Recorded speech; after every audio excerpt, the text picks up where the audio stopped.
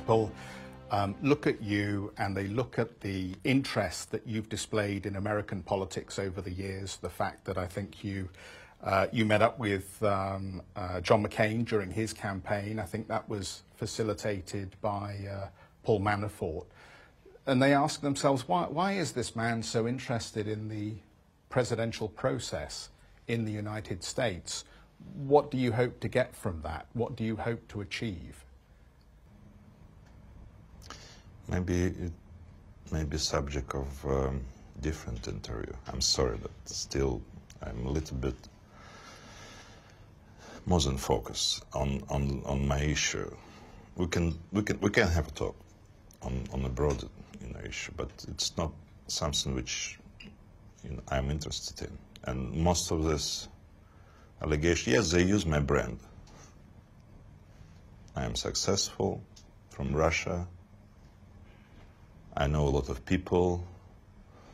I've been lucky that channels like you always been interested in my opinion on the market, on economy. Yeah, they branded me. It was so easy. There is a bad Russia, malign activity, and there is bad Russians. If you would mention any names from the street of Moscow, who would care? Of course, no one. They decided to use my name, okay? But now I try to see how U.S. legal system will respond. It's a very simple process. Justice Department will present facts. I hope that they will not hide behind this national interests, whatever. The spying source. I'm a businessman. I'm an entrepreneur, industrialist. What can prevent them to put the facts and lie down in a simple, file to the court, and judge would see? Was it enough to put? Was it qualified? Again with these two executive orders which have been used to put sanctions on many companies, or not?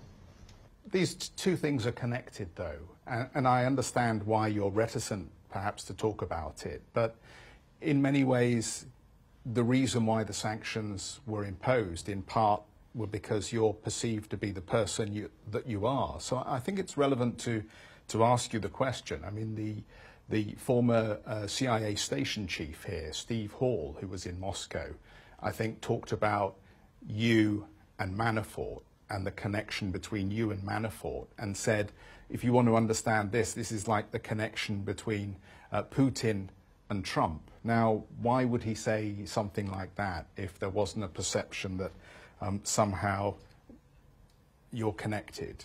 I mean, how do you respond to those kind of comments? It's like, oral kind of story. Very absurd.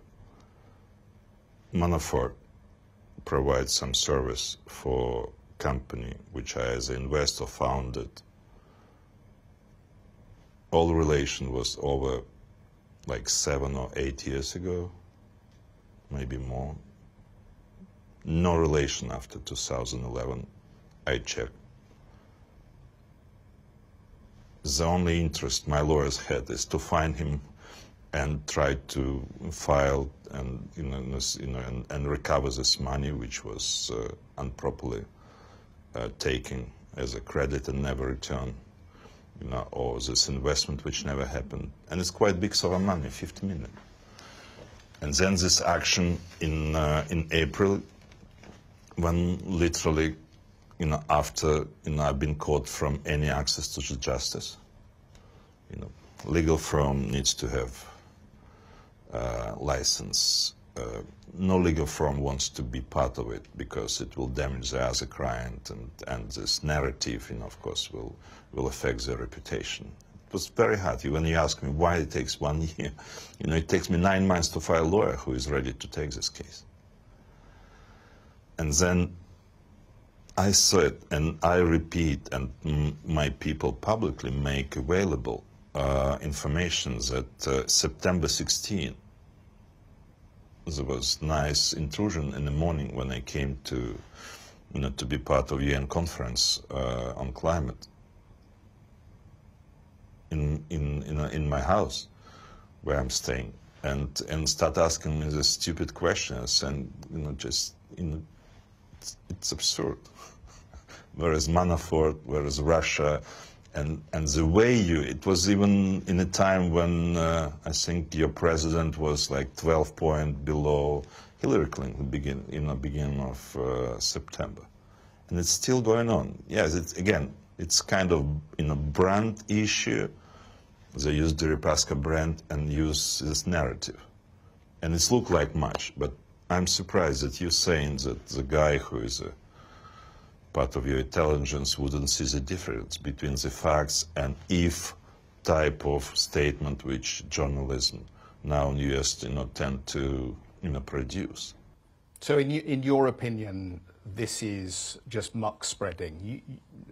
These allegations that continue to crop up, connecting you with that 2016 campaign and Paul Manafort and special briefings, which apparently turned up in an email, none of this is true, in your opinion. This is journalists and, of course, US senators who are just spreading falsehoods. What US senator, you mean? Well, there is a lot of senators. Yes, as congressmen, various. Yeah, I said you wanna hear the facts. I'm ready to come. Then they start making this charades that I was asking immunity, blah blah blah. I didn't ask anything.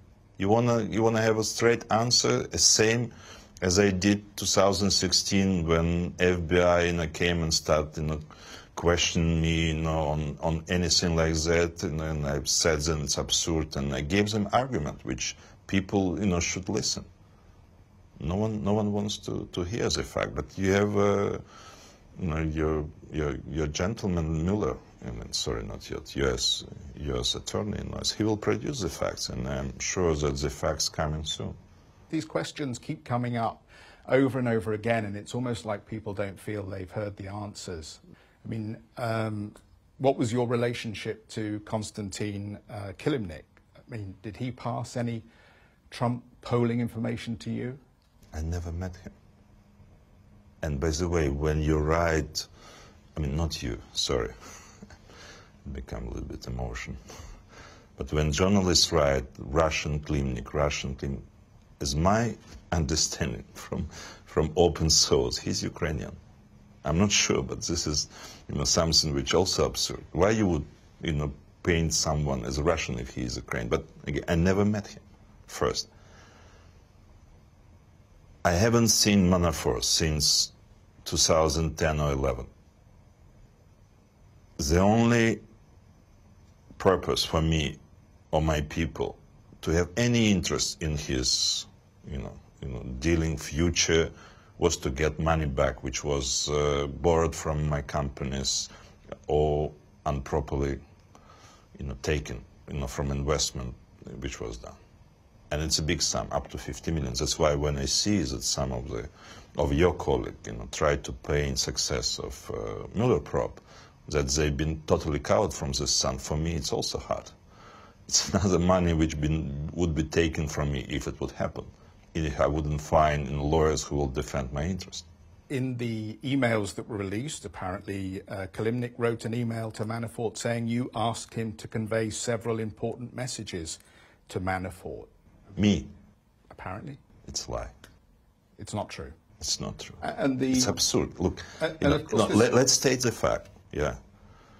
Manafort, last consultants, which not tens of millions, which not all this balderdash, advancing blah, blah, blah, Russian state, it's total balderdash. Never happened, never offered. Last consultants was in Africa, ended not very good because was no result. 2011. Never seen him after.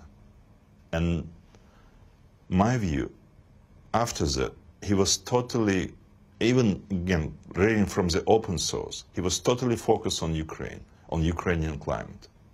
Sorry, the Ukrainian clients. It's obvious. It's obvious for anyone who wants to, for any investigative journalist who will go and check what these people were doing there. They have a bunch of their clients. And I'm sure this clients offers us this caviar. I'm not eating caviar. So there were no political favors done for you in return for the financial debt or obligation that Paul Manafort incurred to you. That's what's been implied, largely, that he supplied you with information about the campaign because there was a financial obligation to you that he couldn't pay. Absolutely not. Absurd. So just let me underline this. Do you have any knowledge that Paul Manafort or Mr. Kilimnik were working for a Russian secret agency or possibly the GRU to further the government's interests? Not. You have no information, or you don't believe that to be the case? And I don't believe. I have no information. I don't believe. You've talked about why you think... And I told this September 16, when I'd be taken by surprise, when the 3 FBI gentlemen intruded into my house, claiming that they're my friends, to lady who managed the house. So you've told the FBI Straight, this? September 16. I think it was 2014, September 16.